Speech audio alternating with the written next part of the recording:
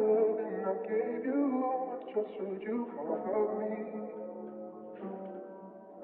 And if somehow you knew that your love would be untrue, would you lie to me? The body of the 22-year-old stabbed to death on board this bus was beheaded, mutilated, and cannibalized.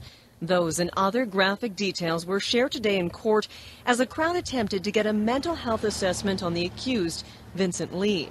Joyce Dahlman told the court after the suspect was arrested and searched, police discovered body parts in Lee's pants pockets, what appeared to be an ear, part of a nose, and a portion of a mouth in a white plastic bag. It was a horrifying attack that is being described as one of Canada's worst murders ever. What was supposed to be just a routine bus trip from Edmonton to Winnipeg came to an earth-shattering conclusion just 80 kilometers from its final destination on the night of July 30th, 2008. It was around 10 p.m. when Vince Lee stabbed 22-year-old Tim McLean to death. Witnesses say a man traveling aboard this Greyhound bus repeatedly stabbed and then decapitated his seatmate.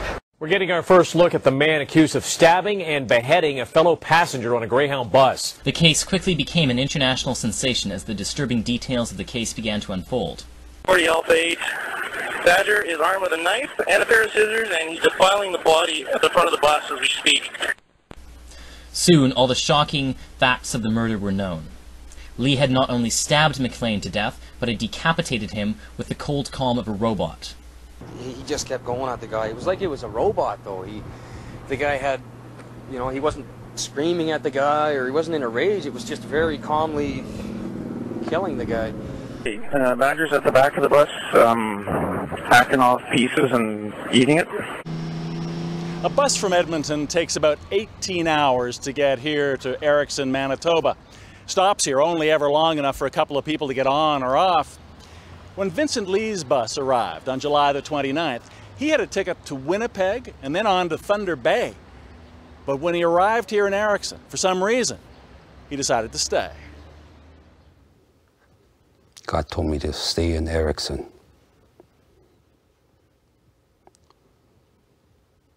I waited on a bench. A pickup truck drove slowly past me. I took out my knife. I didn't know he was sent to kill me. Erickson is a small town where visitors tend to stand out. 15-year-old Darren Beatty was pumping gas the day Vincent Lee arrived and sat on the bench outside the Co-op grocery store, staring into space. Just average guy dressed, just pants and shirt and neat hair and everything. He didn't dress up too fancy, so. And sunglasses. Yeah, and sunglasses. And the next morning, Lee was still on the bench. A note on his laptop said, "For sale, $600. I looked at him, looked at the laptop, and I was gonna go, but he kind of got up and said, "Do I want to buy it?" And I said, "Well, I don't have that much money." And then he said, "You know," I said, $60. And then he said, "Okay." And then I shook his hand on it, and then he wanted more money for the bag, and I said that was okay, I'd just take the laptop. It was his only interaction with anyone in Erickson. Unsure whether the voice wanted him to stay or go, Lee made a crucial decision of his own, boarding the next bus through town, Greyhound 1170. Hello and thanks for joining us. It was an attack so gruesome it must have seemed unreal. The horrible reality of what one passenger suffered is something witnesses will carry with them for a long time. The bus was on its way from Edmonton to Winnipeg. Just after Portage La Prairie, a passenger ran to the front yelling, "Stop, someone is being stabbed." We warn you, what happened next is very disturbing. Crystal Gulman Singh is on the highway where a murder investigation is now centered. Crystal? In Manitoba are in shock. They say they simply can't believe that such a horrible crime would take place right here along the Trans-Canada Highway just west of Winnipeg. Good afternoon, everyone. Our top story this hour, new details emerging this afternoon about that brutal murder aboard a Greyhound bus in Manitoba yesterday. Police have laid charges in the crime that has shocked the nation. Our James McDonald is live now with more on this story. And James, what more have we learned today? Well, Connie, the RCMP has announced that they have charged 40-year-old Vince Weiguang Lee of Edmonton with second-degree murder in this case. And we now know much more about the victim of this crime, the young man who was stabbed to death and beheaded aboard a Greyhound bus while on his way home to Winnipeg. 22-year-old Tim McLean is being remembered as a happy young man with many friends. He was a carnival worker, had been working in Edmonton, and was riding at the back of the Greyhound bus when witnesses say a passenger sitting next to him stabbed him repeatedly, as many as 40 or 50 times. By now, there was a number of RCMP officers on the scene, but they made no attempt to board the bus or to stop Vincent Lee from defiling Tim McLean's remains. They did provide a running radio commentary of what Lee was doing. They called him Badger. Badger appears to be a 6-foot-tall Asian male with short dark hair, black t-shirt, armed with a knife right now. Badger is armed with a knife and a pair of scissors, and he's defiling the body at the front of the bus as we speak. Zulu Delta 1 at your leisure, could you give me a shout? Okay, Badger's at the back of the bus, hacking off pieces and eating it. His face bruised and his legs shackled, 40-year-old Vince Lee made his first appearance in court to face charges that he stabbed and then beheaded his seatmate. It happened aboard this Greyhound bus traveling from Edmonton, Alberta to Winnipeg, Manitoba Wednesday night. Lee was charged with second-degree murder, an indication prosecutors don't believe the attack was premeditated. Right now we're just asking for that a psychological assessment be done so that we can determine whether he's fit to stand trial or if he's suffering from any mental disorders or anything like that. Authorities say Lee has no known criminal record and worked as a carrier for several newspapers in Edmonton, Alberta. One of his employers says he delivered papers until last Monday and then fell off the face of the earth. Today, Lee mumbled a statement. He looked up and softly said to the judge, "Please kill me." Those chilling words highlight how mental health will be a key factor in this case. RCMP are trying to confirm reports Lee spent 4 days in an Alberta psychiatric ward. The Crown says the attack and some previous behavior reported by his common-law partner point to some bizarre and unusual behavior. Lee lived in Winnipeg for a short time after he came to Canada from China in 2001.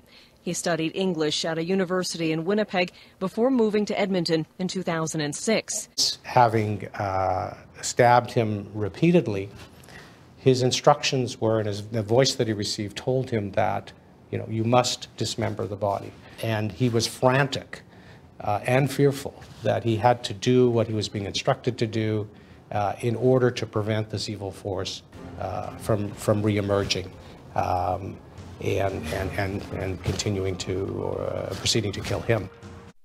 I was just reading a book.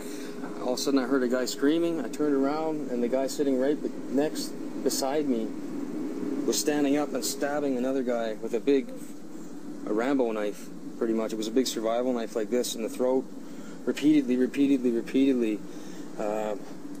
Told everybody to get off the bus. Everybody started to get off the bus. The guy still kept stabbing him. Everybody got off the bus. Me and a trucker that had stopped and the Greyhound driver ran up to the door to maybe see if the guy was still alive or we could help or something like that. And when we all got up, we seen that the guy was cutting off the guy's head. He was cutting off the guy's head there, and he saw us. He came back to the front of the bus, told the driver to shut the door. He pressed the button and the door shut, but it didn't shut in time, and the guy was able to get his knife out and take a swipe at us, so we backed off the door. And I ran around the back side of the bus driver took off, and then we both returned to the front to see what had happened, and he hadn't gotten off the bus. The door was still open. We shut the bus door that time and shut it. It was at that point that he started walking to the front of the bus, and he had the head in his hand, and he just looked at us like this and dropped it on the ground, like totally calm.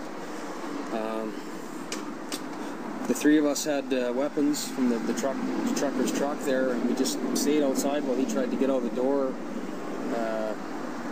telling him, "No, stay put, stay there, don't try to come out." He tried to get the bus working, and the bus driver disabled the bus somehow in the back. I'm not sure how he did it. It was at that point, I think, that the police showed up and kicked us off, got us to the end of the bus there. How were people reacting?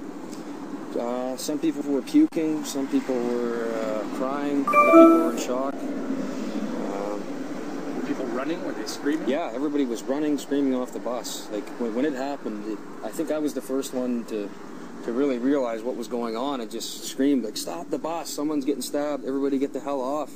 The people at the front of the bus didn't really understand what was going on, so it almost turned into like a trample scene there, and everybody trying to get off the bus. But the guy, he didn't care at all. He wasn't concerned with anybody but the guy that he was stabbing. What did the guy look like? Did you get a look at him? The killer? Yeah. He's either Chinese or native. That's all I can say. 6 feet, 200 pounds, he's wearing sunglasses, bald head. He looked totally calm. He didn't say a word, I don't think, to anybody on the bus. I think he got out and had a cigarette with one girl. Nothing, just totally calm. The guy that he stabbed was listening to his headphones and sleeping. He didn't do anything to provoke the guy. The guy just took a knife out and stabbed him. Started stabbing him like crazy and cut his head off. How are you feeling when you saw what was happening? I got sick after I saw the head thing. The passengers were put up at a hotel in Brandon, though they say they didn't get much sleep. All they did was keep replaying the gruesome scene in their heads. Well, I was sitting on the bus, and we just left town of Brandon, and we were watching Zorro, and next thing I know, I hear somebody scream, and I look back, and there's some big guy holding this little fella up against, like, between the bathroom door and the seat, and he was moving. It kind of looked like a fight, but somebody said a knife, so we all run off the bus. He was getting stabbed. So I'm making sure everybody's okay right outside, and these other guys are containing the door. Then they went back on the bus and come off the bus and told everybody to get back because they thought he was coming out. His hand come out the door with the knife, looked like it was trying to cut their... He went back on the bus, and then they braced the door, and he come back, standing in the doorway was the head, looked at him, dropped the head, went back and started cutting Buddy back up, right? So they make us leave and go up by the tractor trailer, and I'm standing by the tractor trailer, and it's starting to get dark, and the cops are there, and he comes up and he picks the head up, and he's waving it in the window. I just smoked a cigarette with this man earlier, right? The head. And he's shaking it back and forth at the window, and it's really intense, right? It's sickening. And I understand that they have a preservation of life policy, and clearly my son's life was not able to be preserved. It was already gone. But how do you sit and watch what he's doing? This individual ate my child's eyes, a third of his heart, and they allowed that to continue. And I'm supposed to be okay with that? I'm not okay with that. Imagine it would be pretty traumatic for the other passengers on the bus. And the way they reacted was extraordinary. The public safety minister had this to say. As bizarre and as tragic as this is, it is extremely rare, and we want to make sure that the person is subject to the full force of the law. The passengers are on their way back to Winnipeg. One told CBC he hasn't been able to sleep. He can't close his eyes without reliving what he saw. Mr. Lee, or the former Mr. Lee, I should say, was held not criminally responsible on account of his mental illness. That mental illness has since been treated, and in the expert opinion of his physicians, he is in recovery. So I don't believe that there's any risk to the public here, and I'm taking the lead from his treatment team on that. He'll try his best to reintegrate back into society. We know that some of the factors that contribute to recovery from schizophrenia or from any other mental illness are more than just medication. He'll need to find adequate housing, employment, social support in his community. All of these things will help to ensure that he recovers and thereby ensure that he doesn't reoffend. He will, I would predict, have ongoing treatment. You don't have to receive a court order in order to receive ongoing treatment. So if his psychiatrist, if his treating team feels that there is any risk of harm to himself or to others, they're obligated to report that anyway, and to compel Mr. Lee to receive treatment. So, you know, this will be difficult for him, as it is difficult for the victims' families to see him released in this way. But in Canada, we do believe that that justice is served here proportionally, and that people can and do recover from all kinds of mental illnesses. Mark Hennick is the National Director of the Canadian Mental Health Association. Vince Lee has also lived a decade under the shadow of his own violent acts. Barely 7 months after he killed Timothy McLean, a judge ruled that he was not criminally responsible. The correct conclusion was reached. Mr. Lee is a schizophrenic. Mr. Lee had a severe mental disease. He still did it. Whether he was in his right frame of mind or not, he still did the act. There was nobody else on that bus holding a knife. Lee remained in a mental facility in Selkirk, but in 2012, he was allowed to go out if he was accompanied. By 2014, that was no longer required, and by 2015, he could visit Winnipeg and applied to live in a group home. Last year, he was granted an absolute discharge by the Manitoba Criminal Code Review Board. He no longer requires supervision, and he goes by a new name, Will Baker. The Mountie who first boarded the bus the night of McLean's death never recovered from his shock. Although he had been exposed to many gruesome and frightening scenes over the years, he could not seem to shake those bloody images from his mind. Burdened and overwhelmed by his PTSD, he finally took his life 6 years after the murder. The trauma became too much, and he could no longer do his job or handle the daily torment of his own private hell. Because Lee was a cooperative patient during his time at Selkirk Mental Health Center in Manitoba, he eventually gained more and more freedom, including the privilege of going outside and having visitors. In an even more shocking development, Lee changed his name to William Baker and was released from the facility and granted full freedom. Although McLean's parents have said they have no words for the grave injustice of this decision, Lee has been living on his own in a Winnipeg apartment since November 2016. How do I feel about Vince Lee / Will Baker's quest for an absolute discharge with no conditions? I'm very concerned for the safety of the public because there is no legal requirement for this extremely mentally ill individual to treat his illness. Schizophrenia is lifelong and incurable. The psychiatric community states that they cannot predict the future behavior of any individual.